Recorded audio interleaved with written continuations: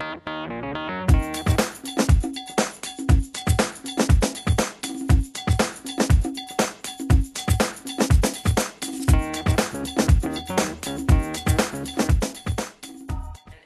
in this industry does share.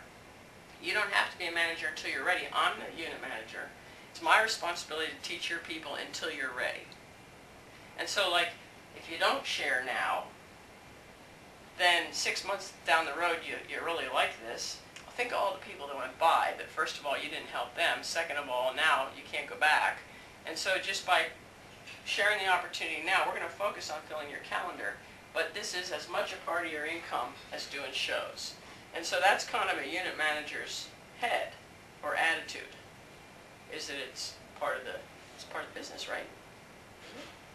And so when you separate it out as something separate, like the vet, he's going to do dogs and rabbits, and he doesn't really like cats, but he might do them later.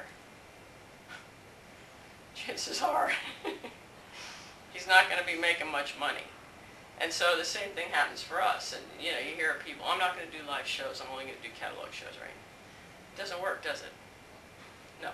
And so it's more about you projecting that, not saying, yeah, you got to recruit, but you have the attitude that this is part of, and then you carry on as if it is part of the program. And we're going to talk about that, because the way you schedule shows and become really good at it is the exact same way that you become really good at sharing the opportunity. And that's creating desire.